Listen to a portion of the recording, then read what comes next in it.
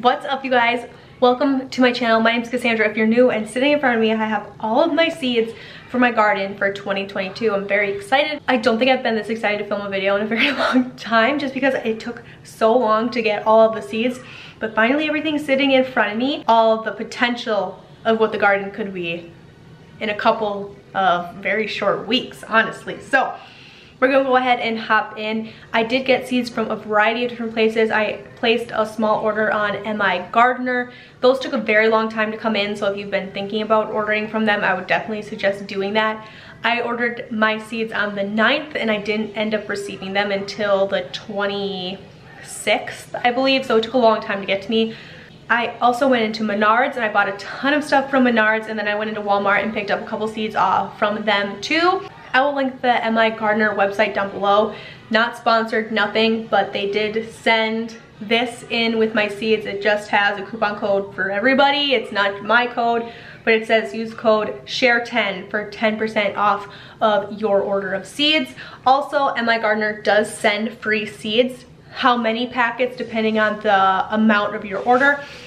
So I ordered $18 worth, plus I used that coupon code. They have it right on their website. So I paid just shy of $16 and I got one free seed packet. So that's really fun, and I was really excited to see what kind of free seed packet I was going to get. So since we're talking about MI Gardener, I guess let's go ahead and start. Because I have never ordered seeds online before, I didn't want to place a huge order with any one specific company.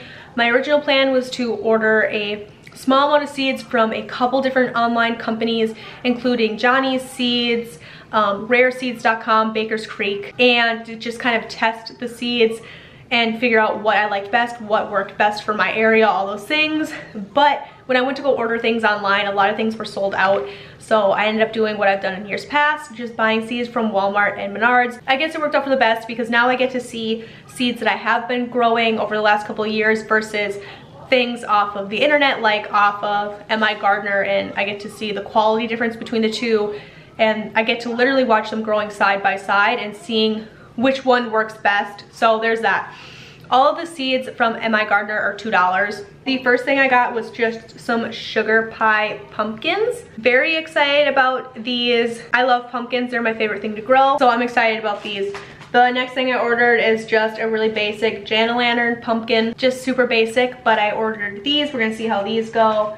And there's some more fun seeds, I guess. I did go ahead and get an Atlantic giant pumpkin. There are about 15 seeds in this packet, so I'm definitely gonna try to save these for next year. These are basically like your giant fair pumpkins, and I'm excited to grow them. I'm excited to see my kids get excited about the giant pumpkin growing in the yard. I'm excited to see how my chickens react to the pumpkin, all of those things. So I had to do it. I just had to do it. I did get two different types of heirloom tomatoes. A ton of people had talked to me about how the tomato seeds from MI Gardener are really good. I had done a ton of research on them, and that's what people recommended.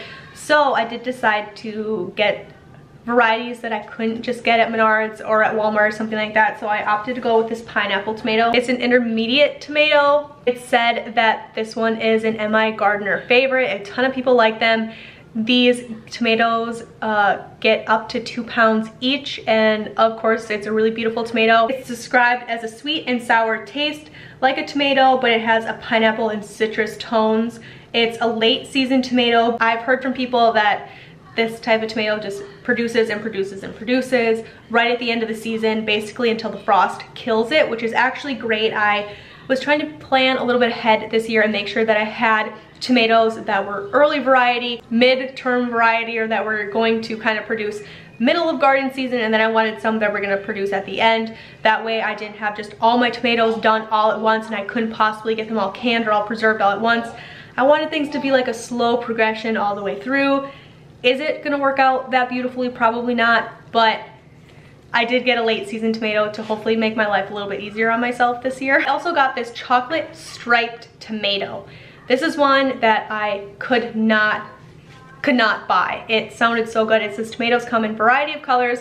therefore can lean to determinate ripeness throughout the season. As tomatoes ripen, their colors become shiny, the weight of the fruit begins to increase, and the firmness starts to give way. It said that these were a really good sandwich tomato or a salad tomato, which is something that I'm definitely looking for, and I'm really excited to give these a try just because they look so delicious. I did get 2 packs of just regular old basil, just Italian large leaf basil. I had looked other places and they were sold out, so I got 2 packs, but just basic basil. I did get a dehydrator, so I'm hoping that this year I can grow a lot of my own herbs, dehydrate a lot of my own herbs, so that's something I'm looking forward to trying this year. The last seeds I actually ordered from MI Gardener were actually just cauliflower. These were the snowball cauliflowers. There are 300 seeds in here, which was really nice.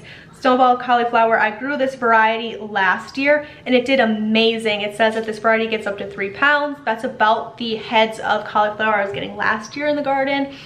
So I'm hoping these do really well. I'm hoping to preserve a lot of my own cauliflower because there's no canning involved. It's just picking, blanching, freezing. It's super simple. You can get it all done in just a matter of like 15 minutes from the time you're in the garden to the time it's in the freezer. It's so simple. So I'm excited about these. And that moves into the free seed packet that I got. I was really excited and I ended up getting a Space Master cucumber.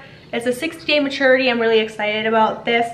It says that it's great for pickling and just straight eating, which I'm really excited about because I didn't buy a lot of cucumbers for the garden this year, so it's like they knew what I needed and they sent it to me. So I'm excited to give these a try, and if they're great, maybe I'll go ahead and order them next year. So that was my very small MI Gardener haul.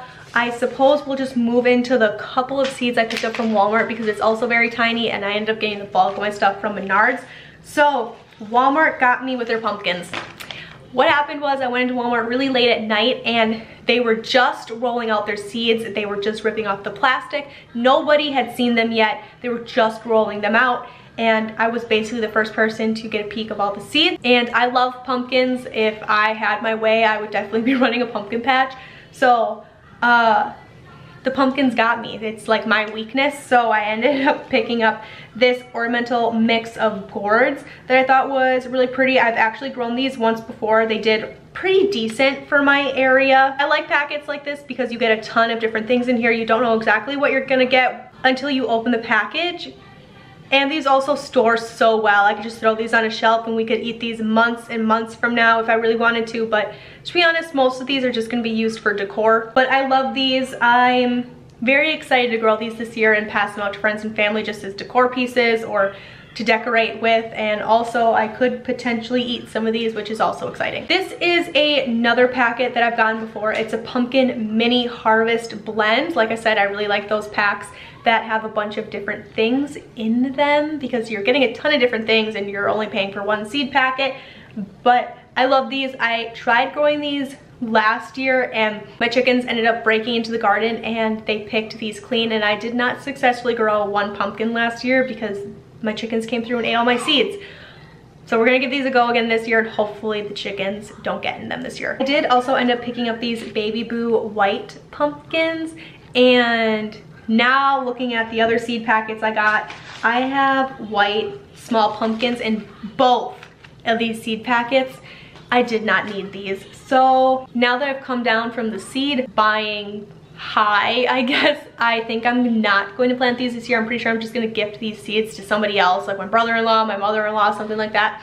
And they'll grow these because in reality, I don't need to plant any more little white pumpkins. I might also just save these and grow these next year or something, but I bought them, so I'm gonna talk about them. Heading into my Menards seed haul, this is where I got a bulk of my items. So I figured let's start with the things that I bought in bulk or a little bit of a value pack, I guess. So I did buy 2 packs of just regular string beans. These are the type that I've gotten every single year. They've always done amazing. They don't get tough as long as you pick them when you're supposed to. They always do really well in my area, and I'm excited to grow these again this year. I need to grow way more than I have previously. I'm hoping to be able to grow at least like 80% of my own vegetables this year to feed my family for an entire year, which means we need 2 of these bad boys. We eat so many green beans. We use them in so many different casseroles and dishes and sides and soups and stews and all the things. I'm also hoping to get some pickled dilly beans going this year. So I got 2 really big packets and I'm gonna be picking green beans every single day if things go my way this year. The next thing I bought in bulk, I thought there was no way I was going to find in my small town Wisconsin Menards, but they had it and they were sold out online. I was super bummed about it because I didn't think I was gonna be able to get them in time, but I found them at Menards. They have these little rainbow carrot packs. I'm so excited about them. I need to go ahead and get these out in the garden, like right now, basically. I'm also trying to determine if I go back and get another packet of these and try to grow these over winter this coming year. I'm still kind of making up my mind, but I did get rainbow carrots. I'm very excited about it. I'm really excited to see my kids' reactions to the fact when they're pulling up carrots and realizing that some of them are purple, some of them are white, some of them are yellow. I think it's gonna be super fun. I also think that it'll be really fun to cook with all winter long, to be able to have purple carrots and different things in soups, stews, casseroles, whatever it is. I think it's gonna be really fun, so I'm so excited about that. We'll talk about peppers next. I did go ahead and get this hot pepper salsa blend. It has all sorts of different things in here, types of peppers. The plan with the hot peppers is to make a couple jars of hot salsa and then also to make some hot sauce with it, and hopefully be able to give out some hot salsa, some hot sauce, different things like that as Christmas gifts. I also got just a regular sweet pepper mix, just some red and green peppers. It's a California Wonder blend. I've grown these before, they do really well, and I'm excited to give them a go again. I also went ahead and got some Sun-Bright peppers. This is another one I've done for years. It works really well, and hopefully I'll be able to can up a ton of these, freeze a ton of these this year. Another thing that I was surprised that I found in my small town Menards was tomatillos. This is something I was super bummed because they were also sold out on these online. I've been watching Becky from An Acre Homestead talk about these tomatillas and how amazing they are, how much she loves making salsa verde with them and different salsas. And I told myself, I am going to grow tomatillas this year. I'm gonna give it a go and see how it goes. So when I found out they were sold out, I was super bummed out about it. These take 100 days, which means I need to get these going pronto. But I'm super excited to try to make some salsa verde with them. I'm excited about these also because no one in my family grows tomatillos. Everybody in my family grows a garden. And it's always exciting when someone tries something new, because if these go awesome, I can hand them out to other members of my family that maybe the following garden season they'll grow some, different things like that. So I'm excited to give these a go and just try something new. Moving into tomatoes, I got a ton of tomatoes because I've never grown a full year's worth of tomato products for my family. We love tomato products, whether it be pasta sauce, pizza sauce, whole tomatoes, tomato juice, all of those things I'm really hoping to be able to do myself this coming year. So I don't know how many seeds, how many starts I'm really gonna need to produce a year's worth of tomatoes for my family. So I bought a lot and I still don't feel like I have enough, but I did get 2 packets of these early treat hybrids. These are ready to harvest in 49 days, which is crazy. I'm really hoping they do well in my area. This is another thing that I'm hoping to have tomatoes that are early season tomatoes, late season tomatoes, all of those things. That way I can slowly be doing different canning of tomato products all throughout the entire garden canning season. I'm not doing it all at once and not feeling super overwhelmed by all of the tomatoes that I have. So this is something that I'm hoping these do well and I can get a couple batches of tomato products on the shelf, ready to go, already preserved before the intense canning season really starts. That way I feel a little bit less overwhelmed and I can start checking things off of my canning list earlier in the season than what I'm used to. So I got 2 packs of these and I'm really counting on them to do well. I also got 2 packs of beef steaks. These are tried and true. These do have a tendency to crack in my area. The temperature fluctuates so much here. We can get frost really late into the season, which is pretty typical. These are really good at resisting disease and different things like that. So even if they crack, usually they're pretty decent tomatoes. I'm cut off the blemishes, can still get them canned, and these make amazing canned tomatoes. like whole tomatoes, diced tomatoes. These are what I like to use for those. They're a really hearty tomato, so I love them for soups and stews and even spaghetti sauces. I also got 2 packets of just steak sandwich tomatoes for burgers, sandwiches, all of the things. We go through so many tomatoes, and it would be nice to have a couple of plants that are specifically more for fresh eating, and that's what these ones are going to be. I'll definitely be canning these up too. I also got 2 packs of the delicious tomatoes. These are a really thick, hearty tomato. This is another one I love for canning. All those diced products, whole tomatoes, all the things are also not as watery of a tomato in my experience, so they make really thick salsa, which is what I prefer. So 2 packets of these too. I did get 1 packet of aroma style tomato. My mother-in-law swears on having aroma tomatoes in the garden for salsas and things because they give a little bit of a different texture than a beef steak and all those big round hearty tomatoes, which is definitely true, but I really only need 1 pack if I'm just throwing these in a couple at a time in a big batch of spaghetti sauce or things like that to just help with the texture and different things like that. So I just got 1 of these, and hopefully this will carry me through garden season. I did get 2 different kinds of honeycomb tomato or a cherry tomato. One is a honeycomb hybrid, which are these orange ones that are so good. I love these. And then also the honey delight hybrid, which are yellow. My kids love picking these. They're a little bit sweeter. They're not as acidic as a red tomato. I love throwing these in egg scrambles, salads, pasta salad. We make a big pasta salad once a week in our house in the summertime, just a really big batch, and we'll eat it all week. We'll use it as sides for grilling and even just straight for itself by lunches. So we go through so many cherry tomatoes, and in my experience, my cherry tomato plants usually just produce and produce and produce and produce until the frost kills them out or they get riddled with disease, which is something I haven't personally had in my garden, but it definitely happens.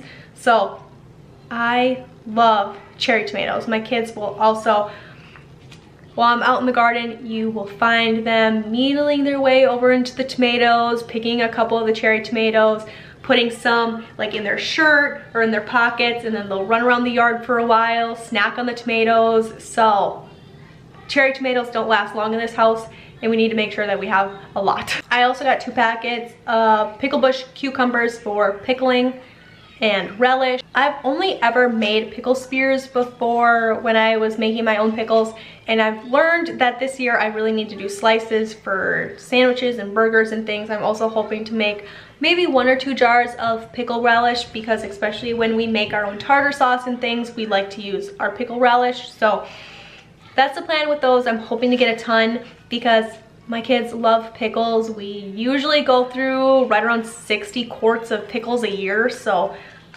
hopefully that'll be enough. But if not, my mother-in-law is putting in a really big garden this year as well. She always goes too heavy on the pickles, so if nothing else, as long as I go down there and pick my pickles myself, my mother-in-law is more than happy to let me go down there and pick pickles for her and take what I want home to preserve. I also got 2 packets of broccoli. I did broccoli and cauliflower last year, and last garden season was a really rough garden season for us. Our weather was really unpredictable, and one of the few things that really took off last year was my broccoli. It's the first year I had ever grown broccoli, and I was super successful with it. So this year I'm hoping to grow enough broccoli for my family to eat an entire year's worth. We go through about 5 pounds of broccoli a month, so it's quite a bit of broccoli I'm hoping to grow this year. But this is another one that's super easy to preserve. It's just a chop, a blanch, or freeze. So I'm hoping that that's something I can do this year, is at least grow a full year's worth of cauliflower and broccoli for my family. If I can do that, I'll feel really successful. Just 1 lone zucchini packet. I shredded my own zucchini last year that we grew in the garden. I froze it, and it's held up beautifully. It's been amazing to be able to just pull out fresh shredded zucchini, make a couple loaves of zucchini bread, whether it be for desserts or even a savory, and it's just been great. I've loved having it, and I want to do it again, so a little bit of zucchini. I also got 1 iceberg lettuce packet. I've never grown lettuce before, so just 1 packet. We're gonna see how it goes. I'll probably have a couple plants just to see what happens. I'm also going to take my romaine heart ends and start putting those in water, getting the roots kind of growing out of those things, and I'm just gonna replant them out in the garden. I'm not gonna buy romaine heart seeds or anything like that. I'm just gonna cheat and do it that way. I did get a thing of celery. I have learned I really do like canning celery just in little increments at a time, just as a flavor component for our soups and our stews. That's literally the only thing we use celery for, is basically as a base. So that's what I'm gonna do this year. Hopefully it goes well. I've grown celery before. It's something that I really have to only grow every couple of years, and this is a year I need it. I don't have any left on my shelf, so hopefully I'll be able to grow enough celery to last my family probably 3 years or 4 years, just because we don't use it as often. You're probably asking yourself why I'm trying to grow loofahs. Well, these take 120 days to harvest, so this is another one I gotta get going ASAP, but I have this vision of being able to make my own soap infused loofahs and hand them out as Christmas presents for the women in my family, even maybe some of the men in my family. That's a goal I have, to be able to give more handmade gifts. So this is something that I thought I'm gonna give it a try this year and see how it goes. I have a ton of herbs here that I'm gonna be talking about here in a second. I've got some lavender and some chamomile, and I even bought a thing of spearmint, and I thought it'd be really nice to grow my own herbs, make these loofahs, and possibly make my own soap with some of my herbs, encase them in these loofahs that I grew, and give them out as gifts. So that's my plan with the loofahs, and hopefully it goes really well. I have no idea what I'm doing when it comes to growing loofahs or drying them out, or what the process is at all.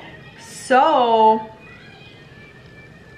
we're gonna do this together and see what happens. I did get a watermelon packet. This is a crimson sweet watermelon. I've never once been successful in growing watermelon in my garden, and this is going to be the year. I've done a ton of research on watermelon, trying to get it to work. Hopefully this year it'll work. These are actually the watermelon seeds I used last year. I bought them from a local Amish shop. These are sangria watermelons. They grow 20 to 30 pounds. They're supposed to be a really great watermelon. And I bought them local. I've heard from other people, my in-laws, my brother-in-law, they've grown these watermelon seeds fine in their garden. For whatever reason, they don't work for me here. We are getting a soil sample done this year to hopefully figure that out, and just to be better. If we're gonna take this seriously, we should probably get a soil sample done. So we're gonna do that, and maybe that'll tell me why my watermelon doesn't work here. But I got some packets and we're gonna give it another go. The last thing I have in front of me are just a ton of herbs. So I already talked about the spearmint. I did get 2 packets of spearmint. I also got 1 pack of lavender. And then the other thing I got was 1 pack of chamomile. The chamomile and the lavender are really just to help bring in the bees, help get things pollinated in the garden. I've really been reluctant on planting flowers in the garden because I feel like I'm taking up space for flowers that could just be food. But I'm realizing it's really important to get the flowers in there, to get the bees, to get the pollination, to get all the other things producing the way they need to and growing the way they need to. So I figured I'd meet myself halfway, and even though I'm planting lavender, I'm planting chamomile, I'm still gonna be harvesting those and using them for different things. Hopefully be able to make some soaps and some loofahs and things like that. So that's what the spearmint's for. That's what all of these fun herbs are for, is hopefully to be able to make my own soaps. Everything else are herbs that we use, we need. I did get 1 more packet of sweet basil. I want to see the difference between this basil packet and the basil that I got from MI Gardener. I want to grow them side by side and just see what one I like better, which one grows better, what's the difference. Basically like a quality control test. That's what is going to be happening with the basil. I got 1 pack of cilantro. We don't usually use cilantro, but I've seen a ton of people use it in either their salsa recipes or their salsa verdes. So I figured if I'm gonna need it, I might as well just pick up a packet and grow it and see how it goes. If nothing else, if we decide that we hate the cilantro, I'm sure that I'll be able to dry it out in the dehydrator and give it away as a Christmas gift or something to somebody who would really love it. I did not realize I bought 4 packets of oregano. Not gonna plant all 4 packets, but I'll have some for next year, I guess, or maybe this is another thing. I'll give away a couple oregano packets to family who decide that they want them. We do use a lot of oregano. I'm sure this is something I could dry out and use a ton throughout the year, so we'll see what happens. I did get 2 packets of chives. This is something we use pretty much in our day-to-day cooking. I'm really excited about it. This is another thing that'll help bring in bees, just help pollinate things. I also got 2 packets of dill for all of the pickling I plan on doing this year. Last year I ran into a huge dilemma where I had all my pickles ready, everything was ready to go, my beans were ready. Went to the store to buy dill and they were sold out solid for months. I went to local farmers, they were like on back order. Couldn't get dill anywhere, and I'm not doing that again this year, so I'm gonna grow my own dill, see how it goes, and I'll probably freeze these. This is another thing that I'll be able to use all winter. We also started making this ranch popcorn with fresh dill and a ton of butter. It's delicious. We also use dill when we cook with salmon sometimes, so the dill will definitely be used. There will never be enough dill, but that is all of the packets, all the seed packets I bought for my summer garden of 2022. We are gonna start seed starts here probably in the next couple of days. Some of these things that take a little bit longer to get going. Whatever doesn't make it with my seeds, you always have seeds that for whatever reason don't start. The starts die maybe as you transplant them out to the garden. Whatever doesn't survive, whatever doesn't take, I will just go to my local Amish store and supplement them with their starts. I might go ahead and realize, because we are putting in a whole brand new garden out there. We're taking about 1/4 of an acre off of our property and making it a garden. If I decide that I have a lot more room than I originally thought, I'll go and buy more starts from the Amish. Maybe I'll go in and buy watermelon starts, or I'll buy cantaloupe starts, things that I don't already have, and put them in the garden to fill the space. But for right now, these are all the seeds I bought for 2022. Let me know down below what you're putting in your garden this year, if you're doing a garden, all of those things. Make sure you subscribe, because we are going to be bringing you guys out into the garden a lot more this year, showing you guys a lot more of self-sustainability, all of those things that I've kind of been working towards over the last couple of years, and I'm just excited to share those with you guys heading into garden season. So thank you guys so much for watching. I hope you guys are having a fantastic day. Thank you guys for taking just a small time out of your day to hang out with me. It might have been a little bit more than a small time today, because I can tell that this video was very long. So thanks for hanging in there with me if you made it to the end, and I will see you guys in another video. Some things are not the same as they were a year ago, but all will be okay. I move on each and every day.